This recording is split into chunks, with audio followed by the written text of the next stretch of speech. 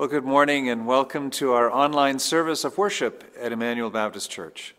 My name is Pastor Jonathan Mills, and I am so glad to welcome you to our community of faith as we gather in the name of Jesus Christ, our Savior and Lord. By now, I'm certain you must have heard the news that we have suspended our in-person services at the request of the city's chief medical officer. Thankfully, we have a wonderful tech team here at Immanuel, and we've been able to pivot back to recorded services without any disruption. I hope you find our services meaningful and inspiring, and I hope to connect with you in the Facebook chat as we watch the service together this morning. Let us now quiet our hearts and our minds in preparation for worship as Judy leads us with the morning prelude.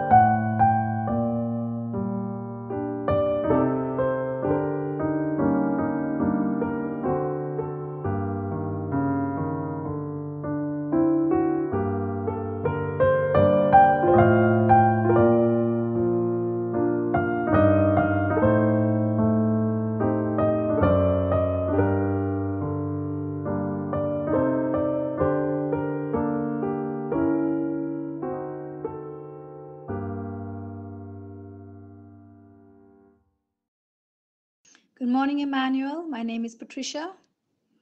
Our call to worship this morning is taken from Psalm 67. May God be gracious to us and bless us, and make his face shine upon us, that your ways may be known on earth, your salvation among all nations. May the peoples praise you, O God. May all the peoples praise you. May the nations be glad and sing for joy. For you rule the peoples justly and guide the nations of the earth. May the peoples praise you, O God. May all the peoples praise you. Let us pray. Loving God, we thank you that you have called us out of darkness into your wonderful light. We are your sons and daughters, and we trust you and know you will continue to guide us and care for us. We rejoice because we know of your unfailing love. May the peoples praise you, O God. May all the peoples praise you. Amen.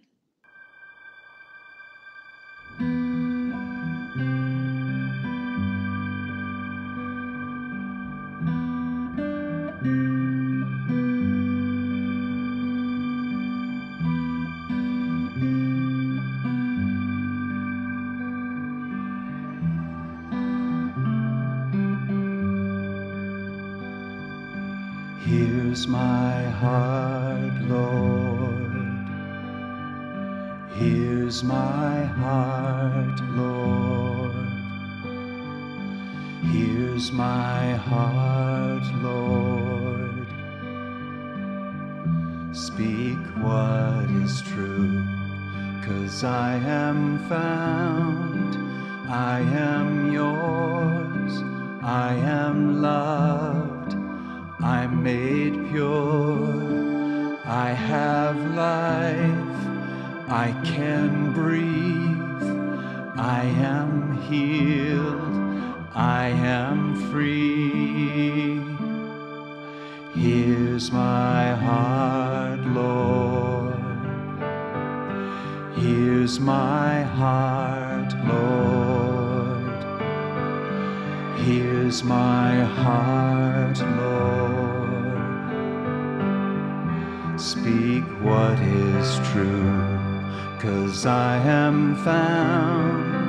I am yours, I am loved, I'm made pure, I have life, I can breathe, I am healed, I am free, 'cause you are strong, you are sure, you are life, you endure. You are good, always true. You are light, breaking through.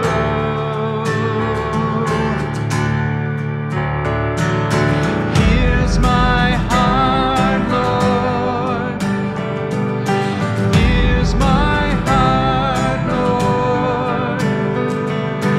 Here's my heart, Lord. Speak what is true. Here's my life, Lord. Here's my life, Lord. Here's my life, Lord. Speak what is true. Speak what is true.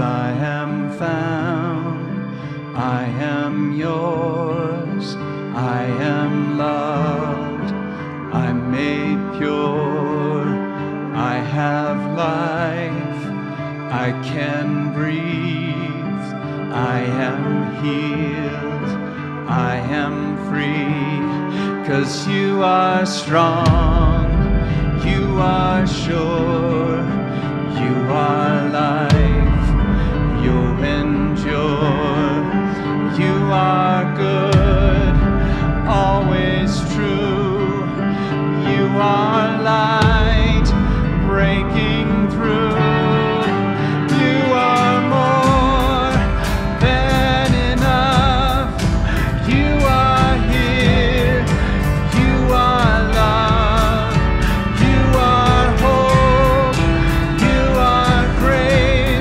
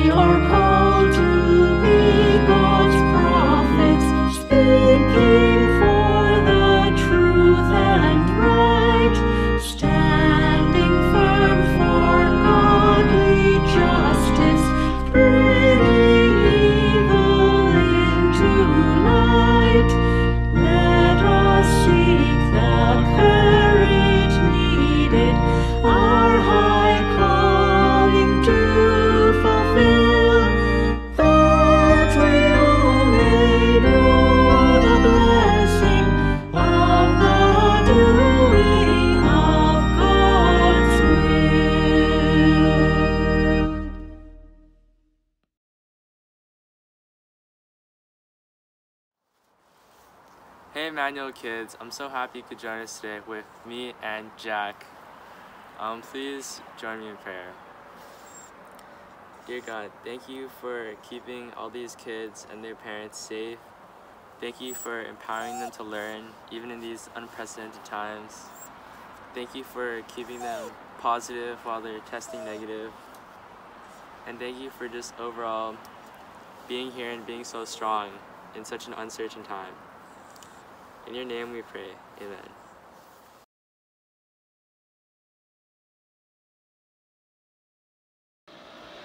This is the scripture passage for today.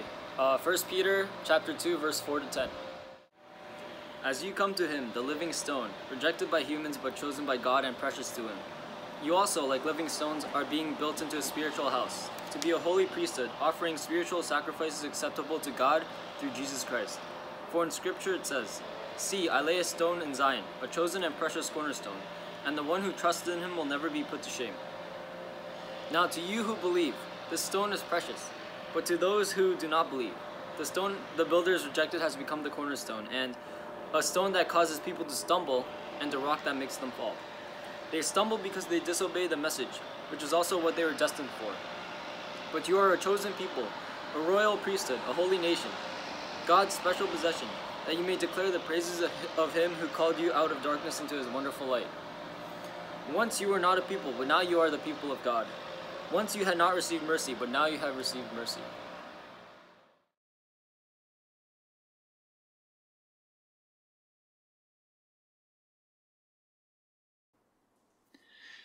When I graduated from university with a shiny new bachelor's degree, I will admit I was a bit lost. I wasn't sure what I was going to do with my life, and I really didn't know what my next move was going to be. I had gone straight from high school to university, so I was done with school. I just wanted to do something different. Well, I had heard about a group of Christians who lived in a commune in Chicago called Jesus People USA. I know it sounds a little sketchy, but it had started with a group of hippies back in the 70s who wanted to shun consumer values and instead live in community like the early Christians did. So they sold everything and they moved to one of the poorest neighborhoods in Chicago. Over time, the commune grew, and by the time I arrived on their doorstep in 1984, there were over 300 men, women, and children living in this thriving inner city community.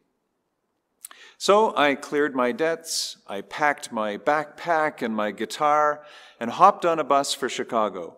And soon I found myself living in this inner city commune, working with the urban poor. Now, I was only there for a few months, but it was a very interesting experience because it was the first time in my life that I didn't make any money. The community had some businesses, which were generally run by the young men, and that produced all the proceeds for paying the expenses for the whole community. And when I say the community, it was a commune with a wide open door to the neighborhood. For example, when we had lunch in the dining hall, it was always open to the public. And most days there were dozens of homeless people eating at the same tables with the residents. Jesus People are actively doing outreach, community service, street preaching, and so on. It was a very cool place, very inspiring, and one of the most important expressions of community I've ever experienced.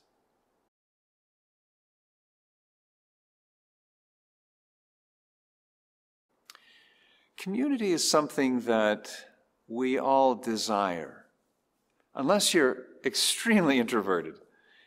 And even though true community is sometimes elusive, but when the church is really being the church, living out its calling as a community of committed Christ followers, it is a beautiful thing.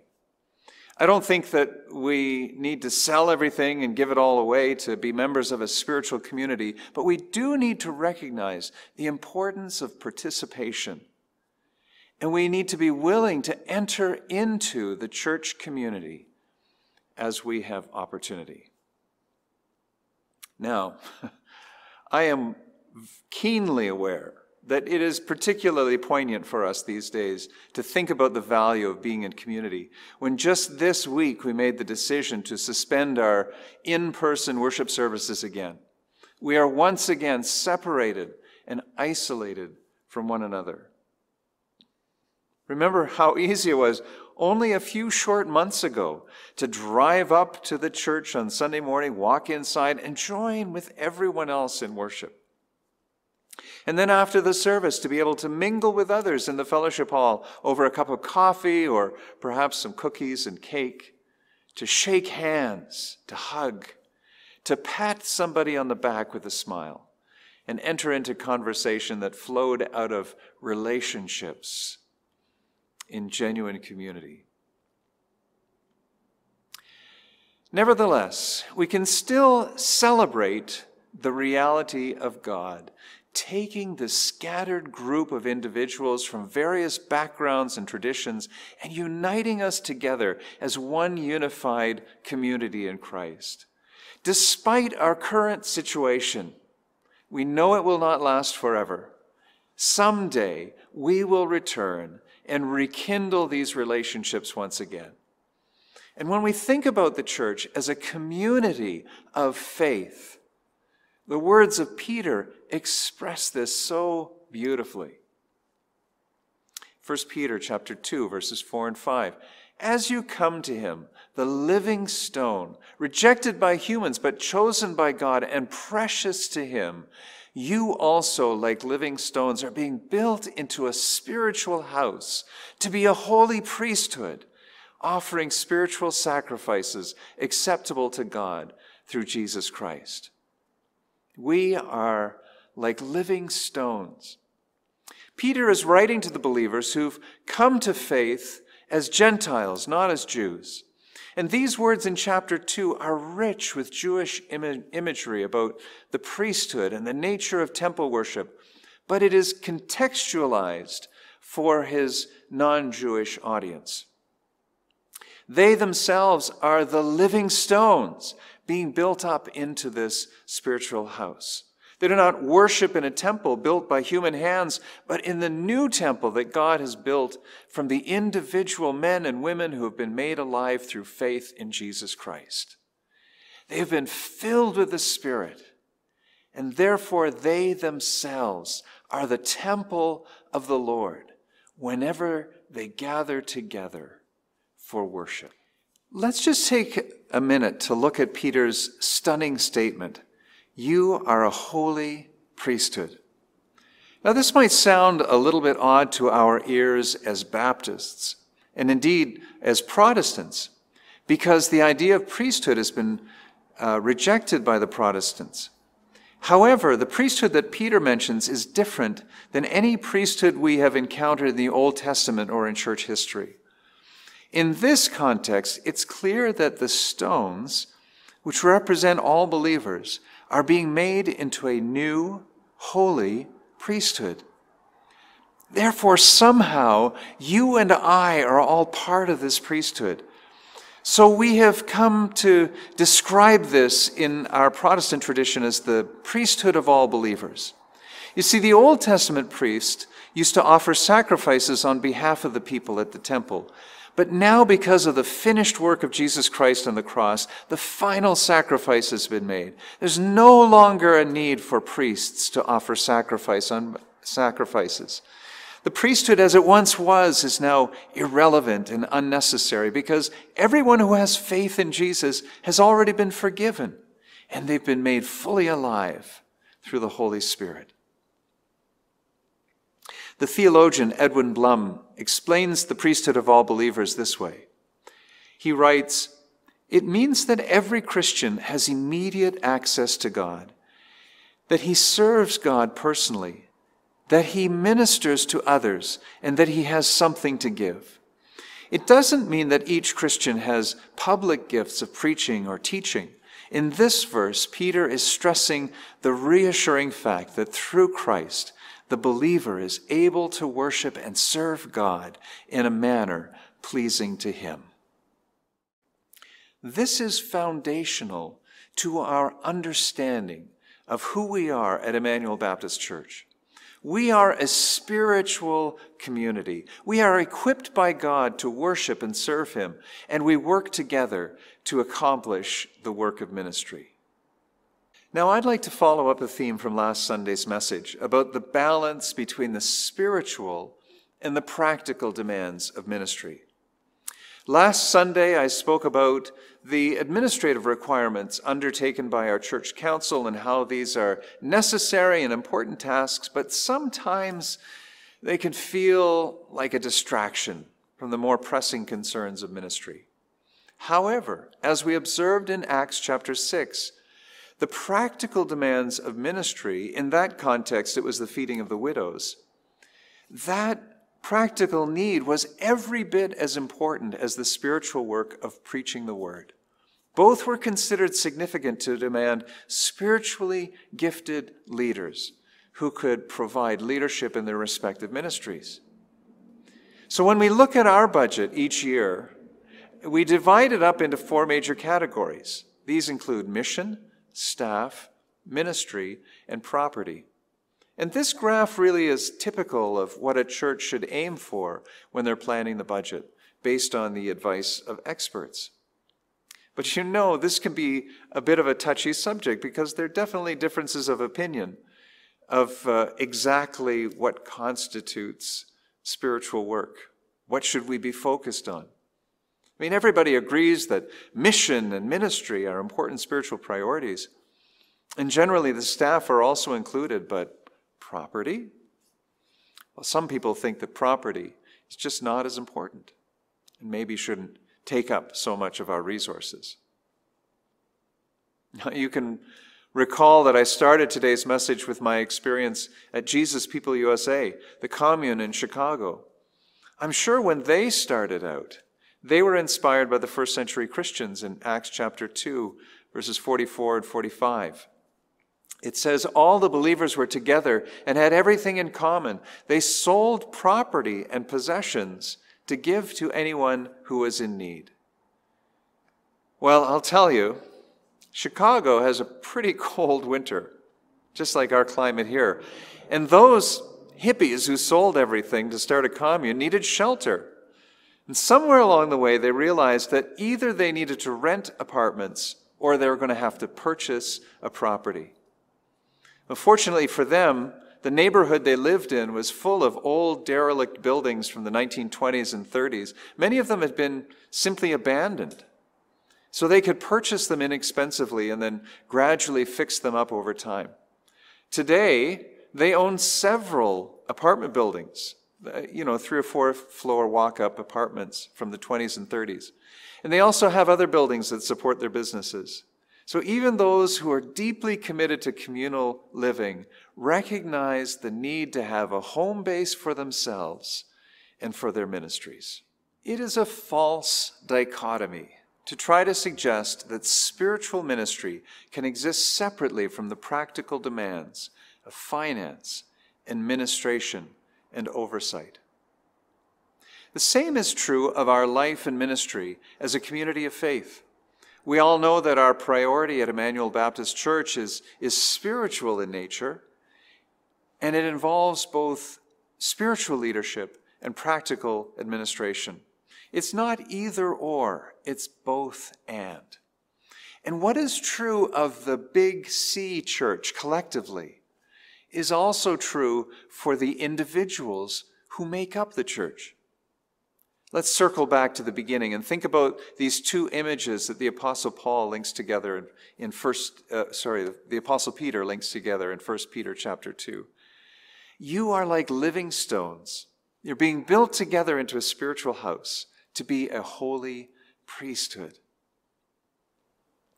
On the one hand, we're a spiritual house. But on the other hand, we're this royal priesthood. We all contribute and share in the responsibility for carrying out this ministry together. This is important when we think about what it means to be a member of the church. When we talk about membership, it has 2 distinct meanings that are contained in this one word. The first meaning is what some might call the spiritual meaning. We are living stones being built into a temple for worship. This is a spiritual metaphor for all believers who are being unified by his Spirit in order to minister in Jesus' name. The second meaning of membership is what some people might call the legal or the organizational meaning. In order to own property, like this beautiful church building, and to be registered as a charity, we need to follow certain legal requirements. This includes things like having rules for membership, the obligation to have an annual meeting of the members, and the filing of financial statements with the CRA, and so on and so forth. So when I talk about members in our church or membership, I'm referring to both of these meanings together. Because in our tradition, we have deliberately tried to unify these two meanings into one. You see, on the one hand, a member is a person who has repented of their sins, submitted themselves to the lordship of Christ through faith, and they've made a public profession of that faith through baptism. On the other hand, a member is also a person who's made a public profession of faith through baptism and is actively supporting the ministries of the church through using their gifts, through supporting the work through their tithes and offerings, and actively participating in the meetings and the discussions and the behind-the-scenes work that encourages this work of ministry. In this congregation, these two meanings are one and the same.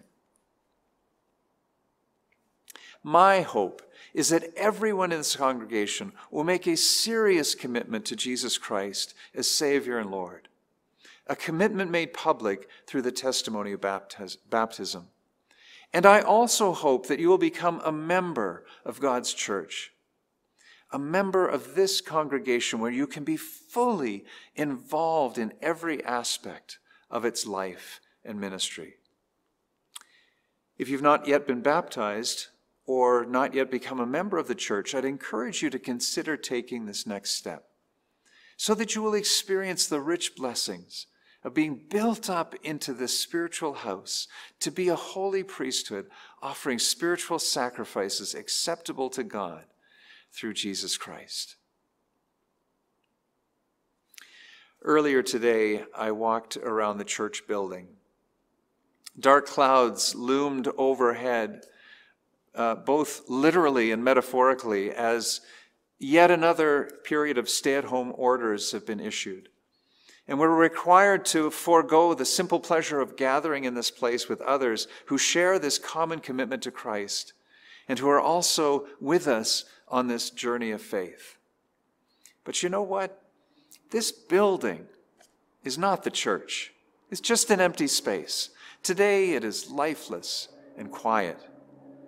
The church is not here. You are the church. We together make up the church because we are all living stones being built into a spiritual house to be a holy priesthood. Let's all commit to our full participation in God's church, that we would give of ourselves completely and without reservation to the work of ministry through this community of faith.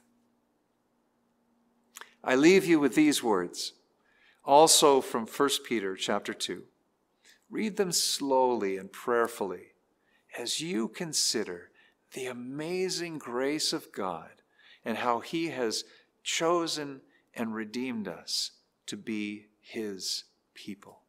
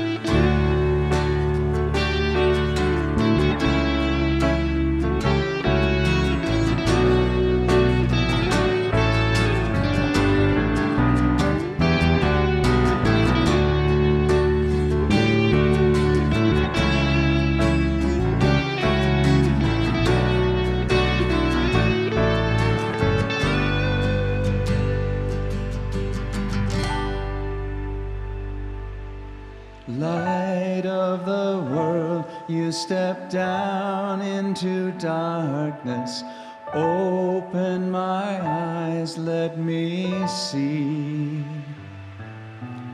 beauty that made this heart adore you, hope of a life spent with you. So here I am to worship, here I am to bow down, here I am to say that you're my God. You're altogether lovely, altogether worthy, altogether wonderful to me.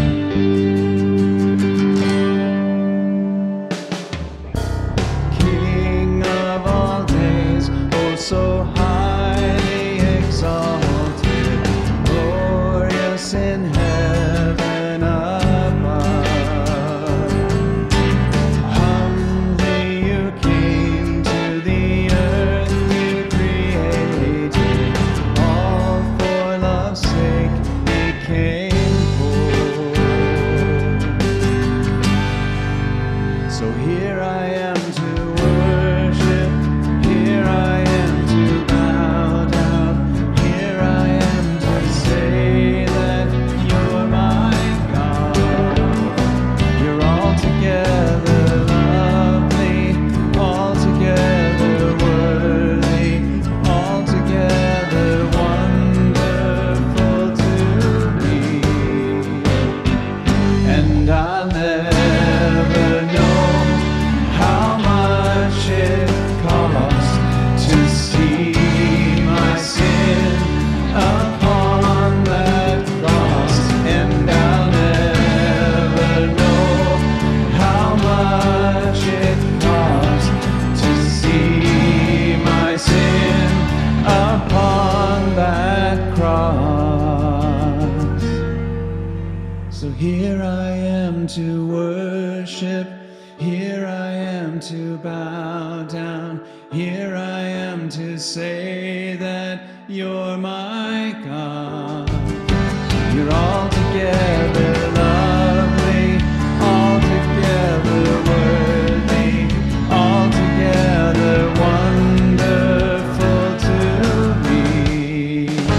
So here I am to worship, here I am to bow down, here I am to say that you're my God. You're altogether lovely, altogether worthy, altogether wonderful to me.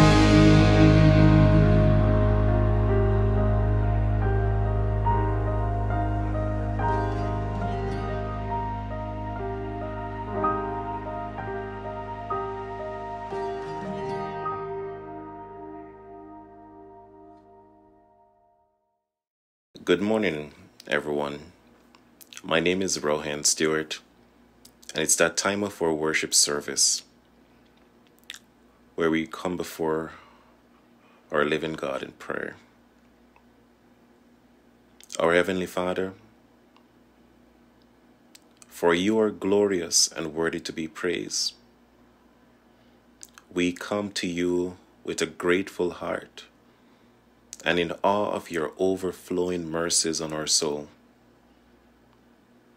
God, we know you're moving throughout our church community, in our respective homes, in our city,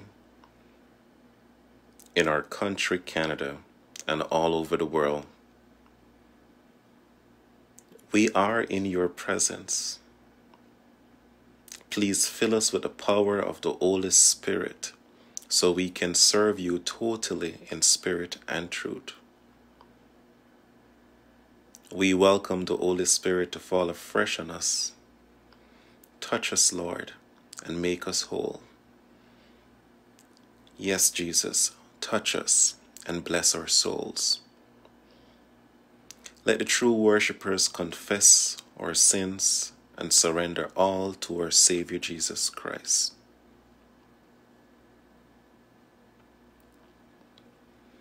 We will not let COVID or anything distract us from calling your name. Jesus, as you are the Savior of our souls, touch us, Lord. Touch us, Lord. You know we are weak.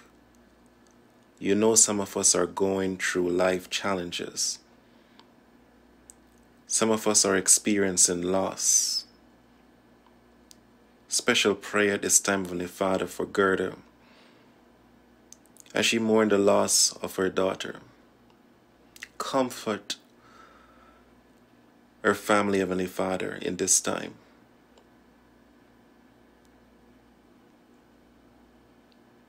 Some of us are discouraged. Some of us are alone. Some of us are struggling with health concerns. You know our concern that weigh heavy on us, Lord. But you are all we need. How great you are, Lord, to touch all your worshipers in a special way this moment. Increase your territory in our community with your Holy Spirit. Continue to pour your Spirit in our Pastor Jonathan Mills as he leads us through these times. Give him the strength he needs and the wisdom to discern your will in this spiritual community. All our virtual ministries currently active and those in planning stages to come, go before us, Lord, and let your Holy Spirit create the atmosphere to move us in your direction and not we of our own will. I can feel your presence, Lord, with us. We thank you. We thank you. We thank you for showing your mercy and your majesty around us, Heavenly Father. We are your chosen people, and we declare all praises to you that have called us out of darkness into your wonderful light as we worship you in spirit and in truth. And in Jesus' mighty and holy name, we thank you, Jesus. Amen.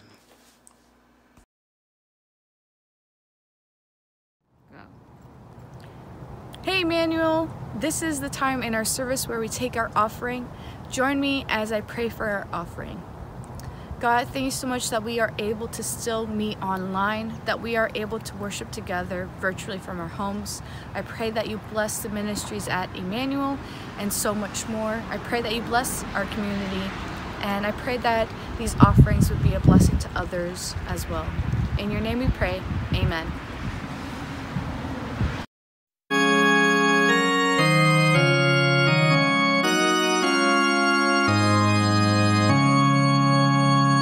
Jesus shall reign where'er the sun does its successive journeys run.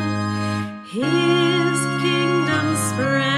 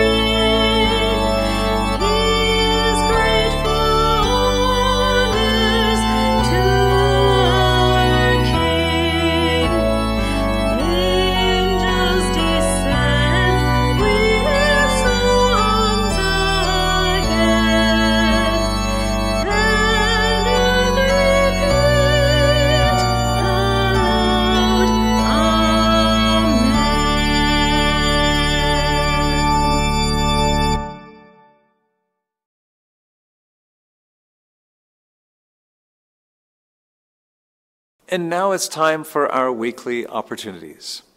I'll start with a bit of a public service announcement. Please stay home. We're seeing a dramatic increase in the numbers of COVID-19 infections, and our city could be in grave danger if we do not all take decisive action right now. Let's all do our part and only interact socially with family members that we live with, and only go out if it's absolutely necessary. Now for the rest of our morning opportunities, a reminder that despite being closed, our church office phone and email are still checked regularly. So please let us know if you have any needs that we can address or any issues that you're facing that you would like to have someone in the church support you in prayer.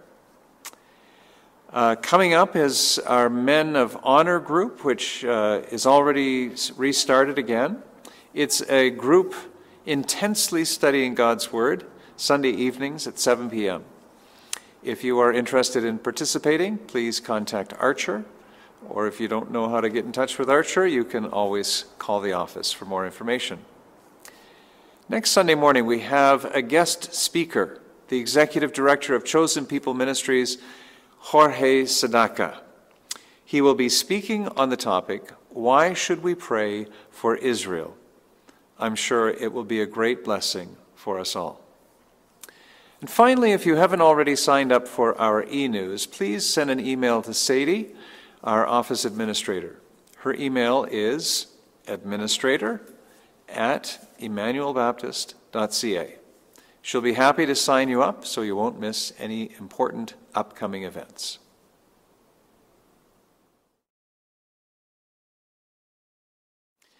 And now be dismissed with this benediction. May the God of hope fill you with all joy and peace as you trust in him, so that you may overflow with hope by the power of the Holy Spirit. Amen.